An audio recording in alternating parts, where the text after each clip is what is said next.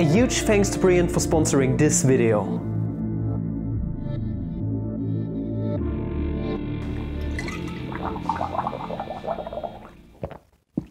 Video. Today, a fun one, I suppose. When is 2 to the x equal to x squared? And one of the answers might surprise you. Leave your solution down there in the comments below. I hope you are going to enjoy the video. By the way, have you checked out my second channel, Flammable, already? Check it out, posting regularly over there. Link down there in the description or up here in the info box. And now we are going to dive right in. So, when I solved this problem the first time around, I suppose there were only 2 solutions actually. What I did was graph the whole thing. Now, if we were to graph it, on the right-hand side, what we have is just a regular parabola, obviously, meaning it looks something like this. This is just a parent function passing right through 0, 0. And then we have 2 to the x power. And for 2 to the x power, we can mark some points and then see how the function progresses. So if we were to plug in 0 into the x, it goes right through 1. And this is also a spot where our parabola passes through, 1 and 1. Okay, meaning 0, 1 is one of the coordinates, and also our function goes to negative, or it goes to 0. Basically for x approaching negative infinity, and then it just increases all the time. So our function looks something like this. Okay, so when you graph this, you can actually see 2 solutions. Those were the first ones that came to my mind. This solution right here, when x is negative, we find this out, and also the solution that we get here.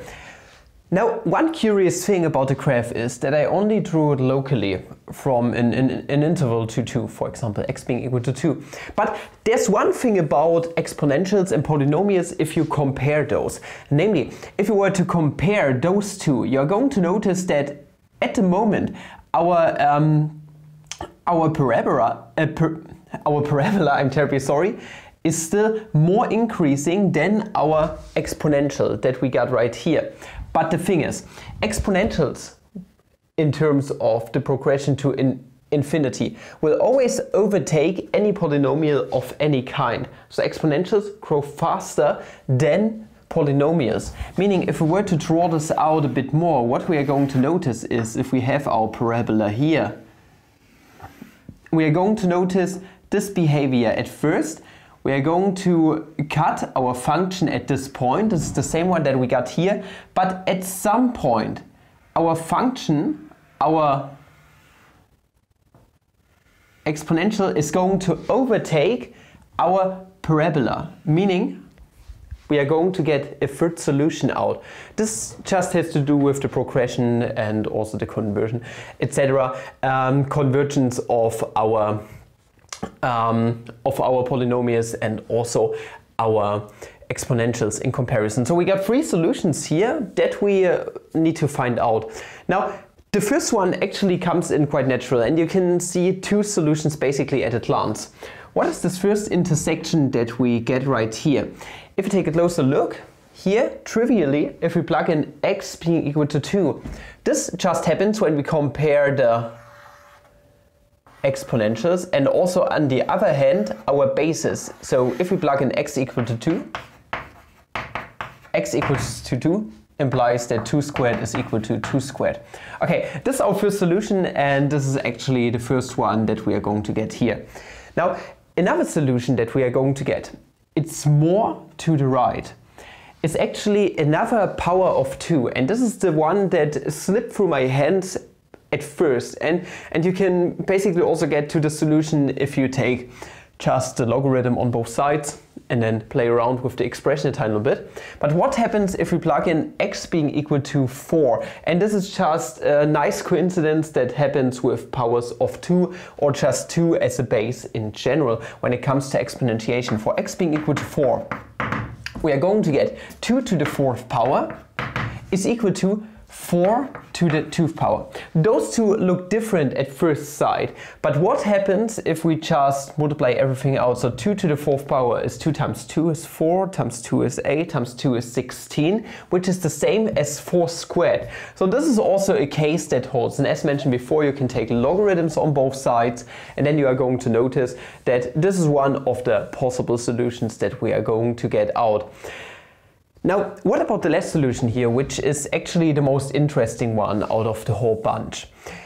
This is when x is less than 0. That's rather a cool solution, and how would you deal with something like this? Well, the key to solving for what we got right here, this intersection point or the x value, is to making use of the lambda w function. I haven't used this one on the channel in quite a while, but I'm going to introduce you to the lambda w function really quickly. So just imagine we have a function f of x.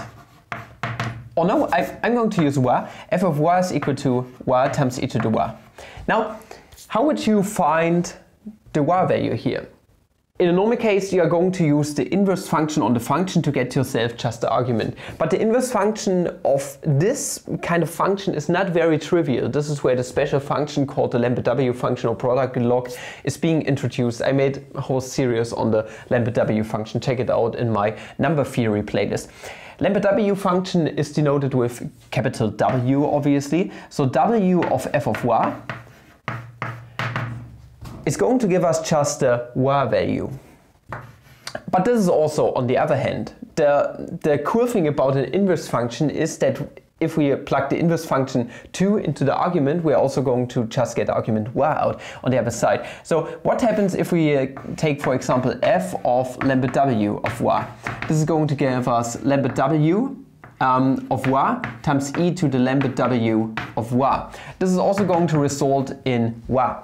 Meaning overall, if we just make use of this, we are going to get the relationship that our argument y that we are going to get is on the one hand lambda w of f of y, and on the other hand it's just lambda w plugged into each and every argument that we had before. And this is what we are going to make use of. Meaning what we are going to do is we are going to transform this equation that we have right here into something of this form, y times e to the y. And it just takes a bit of playing around. It's not too hard, but you need to play around with the expression a tiny bit, just like you would play around with your girlfriend or your wife at home. So the first thing that we are going to do is we are going to use logarithms once again on both sides. If we were to use logarithms, we are going to get the log of 2 to the x, we can bring the x to the front, meaning this is x times the natural log of not y, but 2 is equal to, by the same arguments, we're going to get 2 times the natural log of x. Now we can separate everything a tiny little bit. Let's bring all numbers to one side and all the log of x's and the x's to the other side, meaning we are going to get that this is equivalent to saying we get log of x divided by x is equal to the natural log of 2 divided by 2. Natural log of 2 divided by 2 is the same as 1/2 times log of 2. So this is log of 2 to the 1/2 power, which is just the square root of 2. Also, log of x over x is the same as log of x times 1 over x. Let's rewrite this a tiny little bit. Meaning we are going to get log of x times 1 over x is equal to the logarithm of the square root of 2. Okay, now we can continue from this point onwards. We still want to bring it into this relationship. Y times e to the y is equal to something on this side, which we are going to use the lambda w function on in a minute. Now, let us suppose that y is equal to log of x. What is still missing over here, or what is still in our way, is this 1 over x. We need to transform it into something of the form e to the log of x in some kind of way. So let us transform this expression at first. 1 over x is the same as e to the log of 1 over x. Let's do this really quick. So log of square root of 2 is the same as the natural log of x times e to the natural log of 1 over x. Okay, thus far that's good, but how does this help at the moment? We got log of 1 over x. Now the cool thing, 1 over x is the same as x to the negative 1th power, and we can drag powers to the front. That's the cool thing about the logarithm. Now, if we were to rewrite this, we are going to get log of square root of 2 is equal to, okay, so we get the natural log of x times e to the negative natural log of x. And we are close, we are nearly there, but there's still one thing.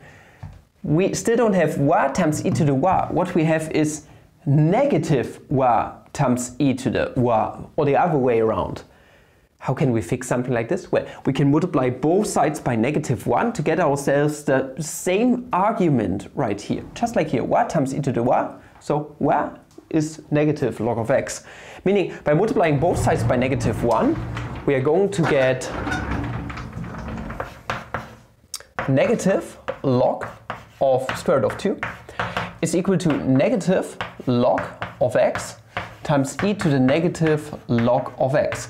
And now what we are going to do is we are going to use the Lambert W function on both sides.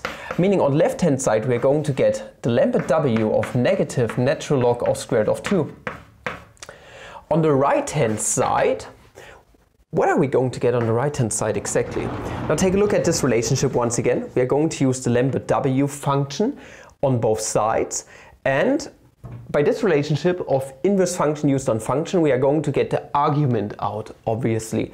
And the argument is y, where y is negative natural log of x. So this is negative natural log of x. And we are close to being done. Let us multiply both sides by -1. It's not equal to 0, it's a predecessor of 0, in fact. And now we can raise both sides to base e, giving us a final solution of x3 being equal to e to the negative Lambert W function of negative log of square root of 2. And this is going to result in negative 0.7 Schlag mich tot. Beat me to death. This is something that you say in German and it sounds pretty brutal in English. But this is the third solution and this is also the last one. And I hope you did enjoy what you have seen today, and I hope you were able to figure all the solutions out on your own. And if you did, and if you want to see more calculus, Lambert W functions, special functions in general, then I invite you to try out the contents of today's sponsor Brilliant, who are kind enough to sponsor yet another video here on this wonderful, wonderful channel. Now, if you're not yet familiar with Brilliant, let me introduce you to the service a tiny little bit. Brilliant is one of the best online learning platforms that you can find out there on the internet. In my opinion, at least, it's the best online learning platform that I have tried out on my own and that I have been subscribed to for the past few years. And I can tell you, I don't regret my decision of subscribing to Brilliant. It's just an awesome website which is going to provide you with nearly 70 interactive courses in all topics STEM, be it the wonderful mathematics that we did today, physics, computer sciences, chemistry. No matter what it is you're striving for to learn in the STEM field, Brilliant definitely got something up the sleeve for you. And just imagine this scenario. I give you this problem. And then you are thinking, how can I deal with something like this? And maybe the first thing that comes to your mind is drawing the graph, because it just makes perfect sense to look for the intersection points and the corresponding x values. Now, Brilliant is going to provide you with exactly that. They don't want you to remember all the pure mathematics that you would have in university or at school. What they want you to do is learn mathematics by using your own two hands, by playing around with graphs, varying the parameters in a function to get certain results out and see how the function is going to behave under transformation or rotation or translation or whatever. Just look at that fine individual. Just imagine that. We don't have 2 to the x. What we have instead is n to the x power. And over in Brilliant, they're going to give you the chance of, as mentioned before, vary the parameter n to see how this function, this exponential, is going to transform under increasing or decreasing n, and what the intersection points are actually going to be, how they are going to move along while also moving the lever, for example, and varying n. And this is just one of the instances where Brilliant really shines, and it's just all over the place. Over on their whole website, you're going to learn mathematics and physics and all the other things that you can learn in the STEM field by doing it yourself and by playing around with their wonderful animations and graphics. And if you're a visual learner, if you want to brush up on some old topics that you have already learned, or maybe prepare for some stuff that you're going to have in university soon or that you're going to work on in your lessons at school, in due time, then why not make sure to check out my link at the top of the description, brilliant.org/Flammable Maths. With it, you're going to get free access to a big portion of Brilliant already, but more importantly, the first 100 people to actually make use of the link get 20% off an annual Brilliant subscription, which is a fantastic deal considering how much content they already have available on the website and how much content they are adding on a regular basis. So definitely make sure to check it out and support the channel this way. And I hope you did enjoy today's video, and if you did, why not make sure to subscribe to the channel and also to go over to Flammy's Wood and